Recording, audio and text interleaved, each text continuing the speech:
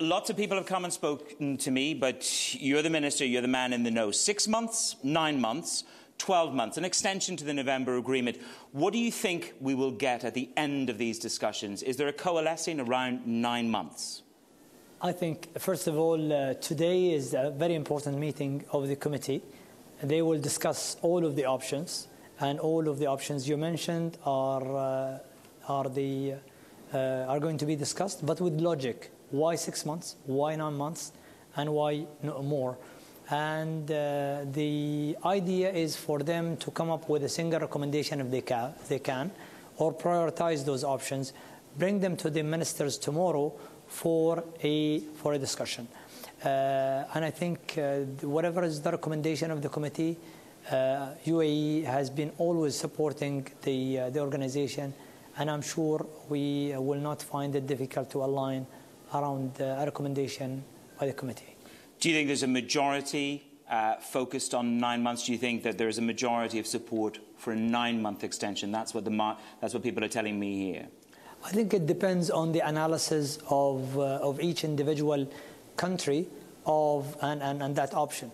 But I think when you put all of the countries together and you look at the external forces as well in the market, 6 months or 9 months or more is going to come with justifications.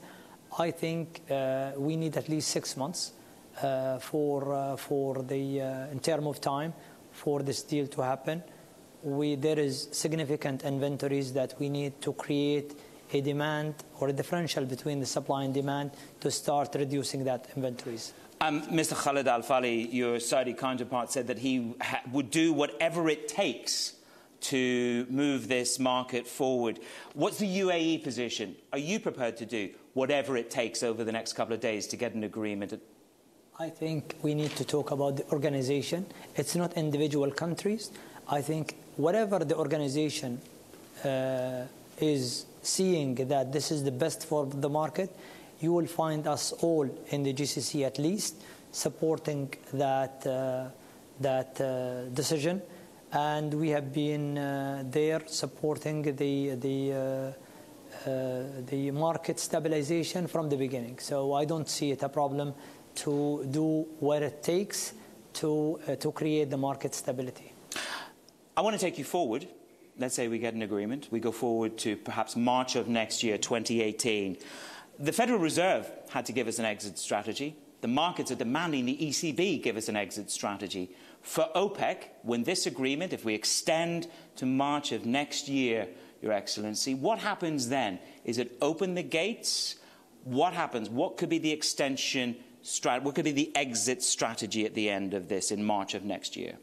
I'll give you a bit of analysis on, first of all, are we going to discuss an exit strategy in this meeting? I doubt it. It's premature. I think we need to give the market a little bit more time. Second, there are fundamentals in the market. Like if you don't spend more or put more investments, you will not be able to sustain your production. So naturally, your production is going to decline by the natural reservoir declines. And only few countries that I can name or list who have that capabilities of injecting more capital investments to increase the production to be ready in a year time or 6 months time or 9 months time to come and say, I can increase the production back to that level or the level of October 2016. And you're one of those swing producers? I think that's what we are trying to do in United Arab Emirates. We are increasing our output capacity, which is not the production, to 3.5 million barrels to allow us to intervene when needed to create that market stability. I think that question can be deferred to the next meeting. It's logical to ask it then.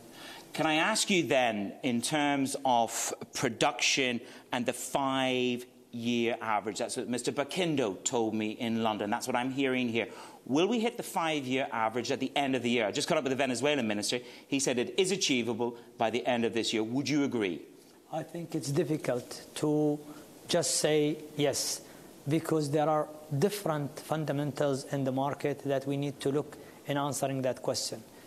The shale oil response, the level of inventories, whether it's products or crude, and the additional geopolitics and some of the issues in the Middle East that we need to look at. So it's difficult to say, but I can tell you that the market recovery is going to be significantly much improved than it is today at the end of the year. I can tell you that we will drain more from the inventories, and I can tell you that we will contribute more to that differential between the supply and demand. So the UAE will do more. The UAE will cut more.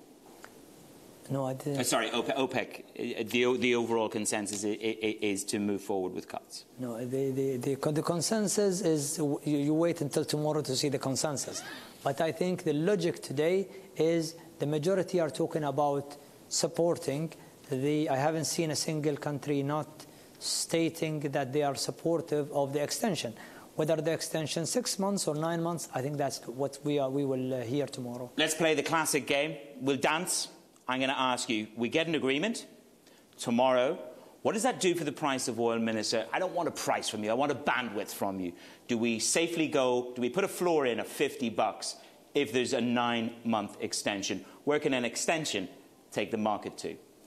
I don't think the intention is to drive prices up. The intention from the beginning, and I've been saying this, and we truly mean this, the intention is to bring investments to the market. The intention is to create jobs. The intention is to help the international economy see a reliable and predictable price level that is fair to the producers and to the investors. Today, it's not fair to the investors. The reason we don't see the investment companies and the IOCs putting or sanctioning significant projects. We need to see them doing that. Once they do that, whatever the price is, and if they're happy with it, then I think that's the price that we will target. Final question. It never ceases to amaze what the shale producers in the United States can do. Lord Brown, the former CEO of BP, caught up with me last week. He said, Manus,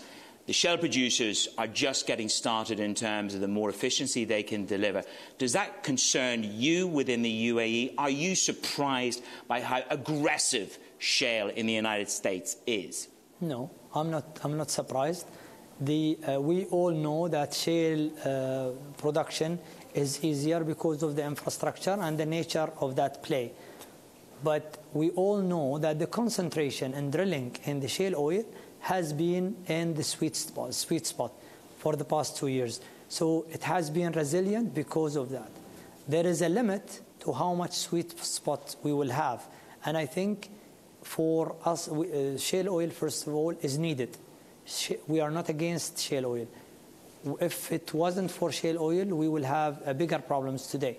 So I think it's now not considered even unconventional. We consider it conventional.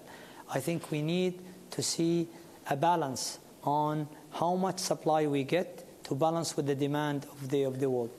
And I think we will see some limitations ultimately from the shale oil production.